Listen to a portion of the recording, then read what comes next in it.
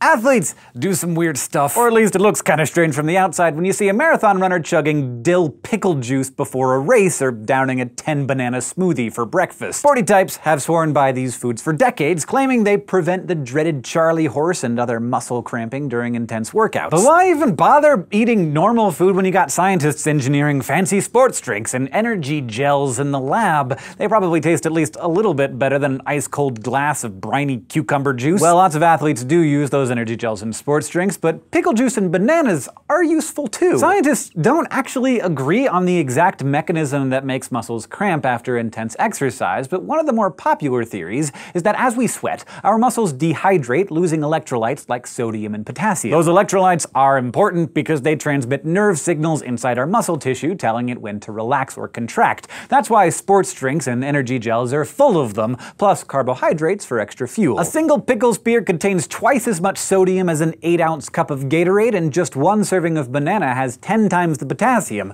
So these foods are popular with athletes hoping to pack their muscles with electrolytes before a hard workout. But recent studies suggest that these foods might actually be good for athletes for other, unexpected reasons. In a 2010 study, 10 athletes from Brigham Young University were made to exercise until they were dehydrated, which is kind of sad. And then the researchers induced muscle cramping using electricity and gave some of the subjects pickle juice and some water and others no drink at all. The athletes who drank pickle juice got rid of their cramps a whopping 45% faster than those who didn't drink anything, and 37% faster than their buddies who drank plain water. Oddly enough, it took only about 85 seconds for the pickle juice to take effect, not even enough time for it to be absorbed by the stomach, much less make its way to the muscles. One possibility is that the juice hitting the back of the throat somehow triggers nerves to instruct the cramping muscles to relax. With only 10 subjects though, it's hard to draw too many conclusions. Some more studies will have to be done before we know for sure. Now, bananas are pretty awesome too. One study in 2012 gave 14 cyclists either a sports drink or half a banana every 15 minutes over the course of a 75-kilometer bike ride. Both groups performed similarly, but the group who ate bananas ended the trail with more elevated dopamine and antioxidant levels, so it seems like we have plenty more to learn from bananas as well. Thanks to Patreon patron Mary C. for asking this question, and thank you to all of our patrons who keep these answers coming. If you'd like to submit a question to be answered, just go to patreon.com/SciShow, and if you want to keep getting smarter with us,